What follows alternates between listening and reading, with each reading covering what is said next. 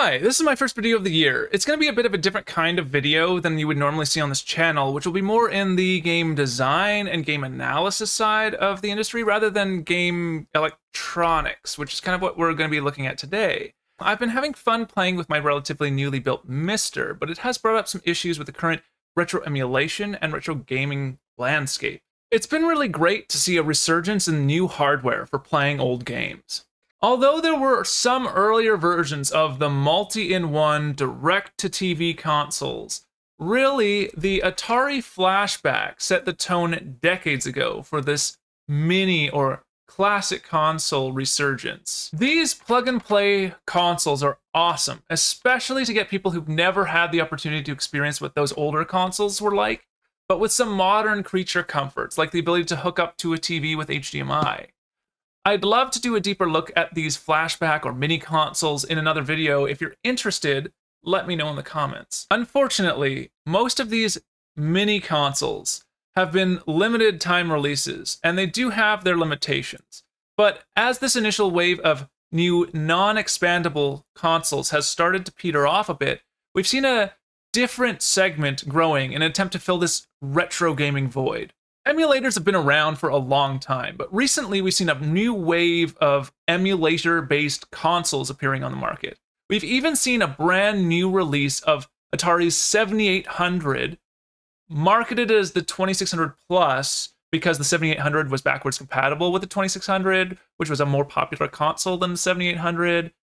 And this device can actually play original cartridges, and it's made by Atari.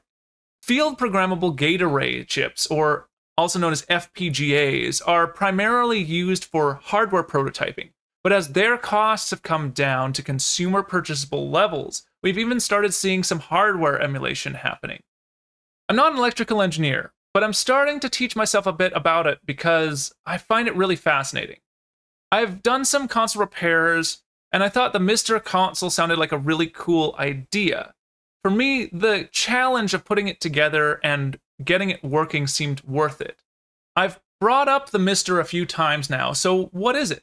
Well, this is mine here, and the Mister FPGA is an open source project that currently uses the DE10 Nano to emulate old consoles, arcade machines, and PCs by programming the FPGA on board to act like the original hardware. What I've got here is a PC fan intaking air, which gets funneled through a custom shroud under the included plastic plate and exhausts out the back.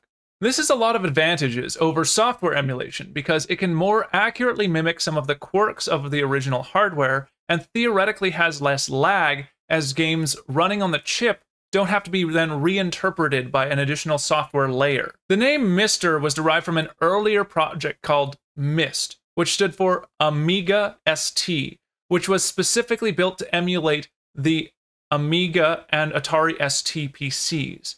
Supposedly, the added "ter" on the end came from it being moved to a thoracic board, but it sounds like they might be dropping that meaning as it appears that there is consideration expanding beyond the DE10 Nano.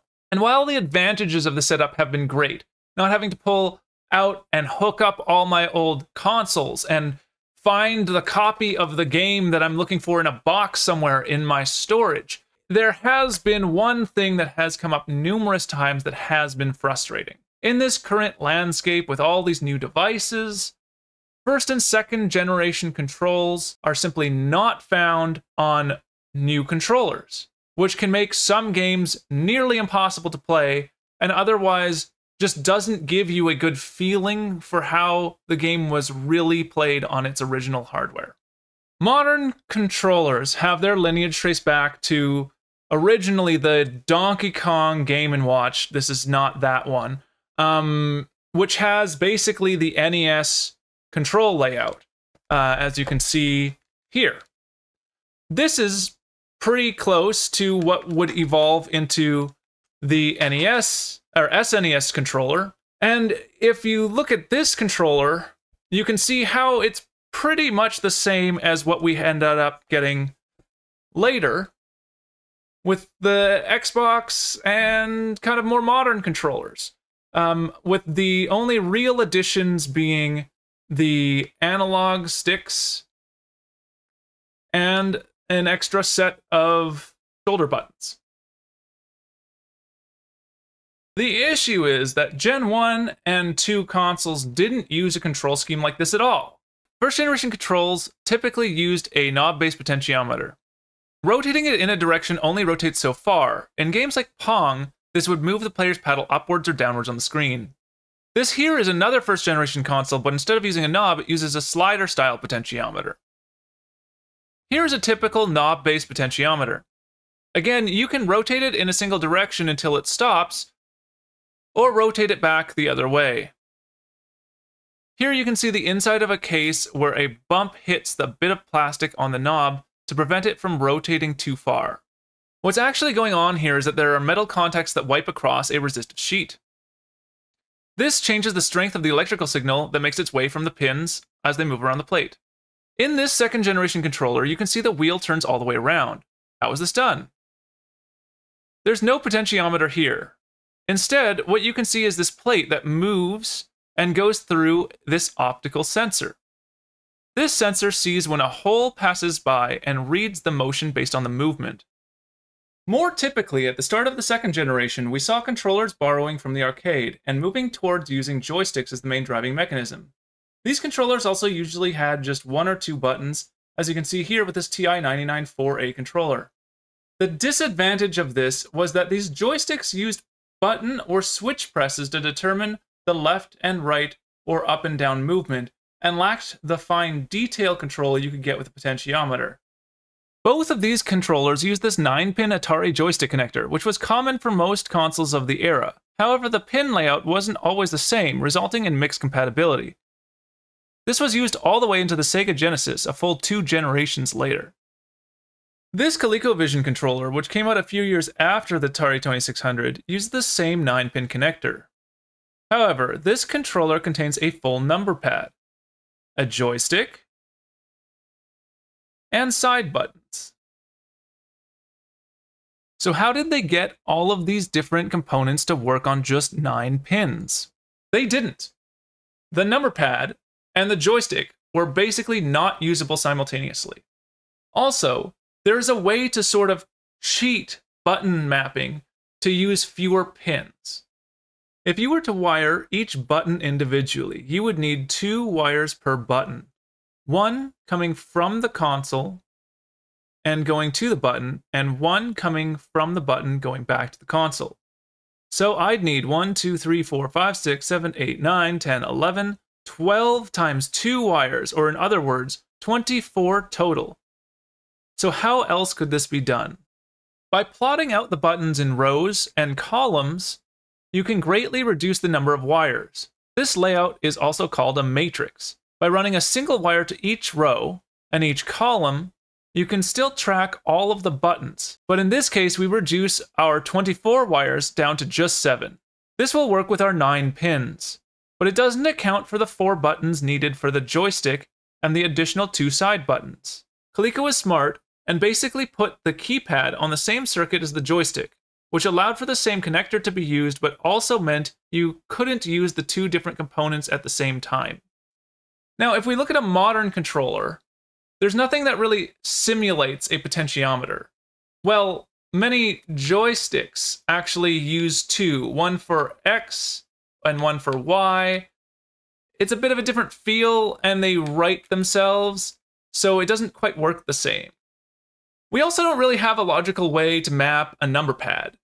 Each game could use this differently, so you could, for example, map 2, 4, 6, and 8 to the D-pad, and maybe 1, 3, 7, and 9 to the ABXY, and then like the start and select buttons to star and pound, and maybe a trigger or a joystick press to be 0, but that would only make sense for games using the number pad as a D-pad. But if you had something that used it like a numeric input, this would drive you crazy.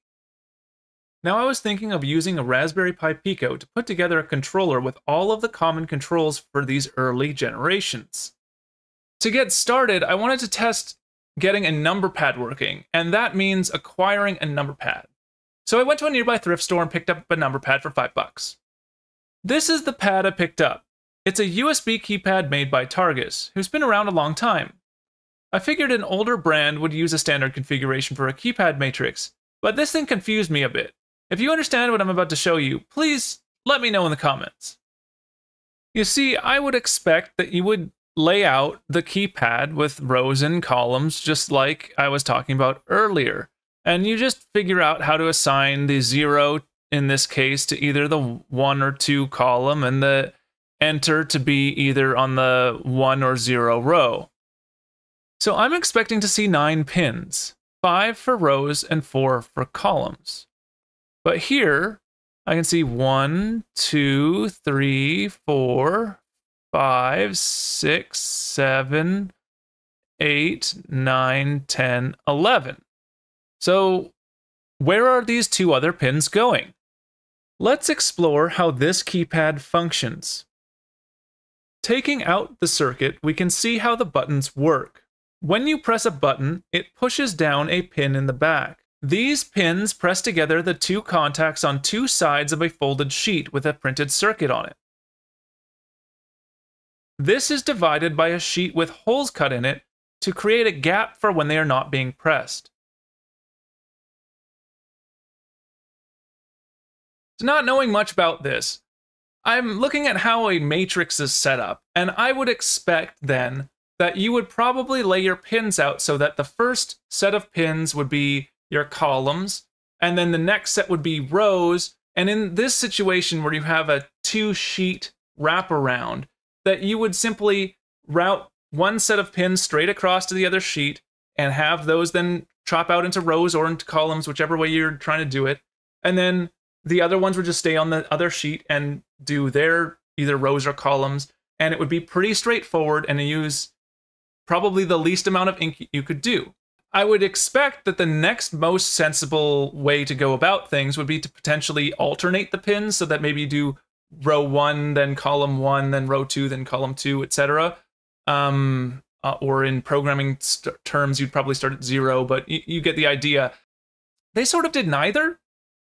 It alternates, but seems to arbitrarily set up the first pin, and then the last 2 are just rows, but it's laid out in a way that's sort of crazy.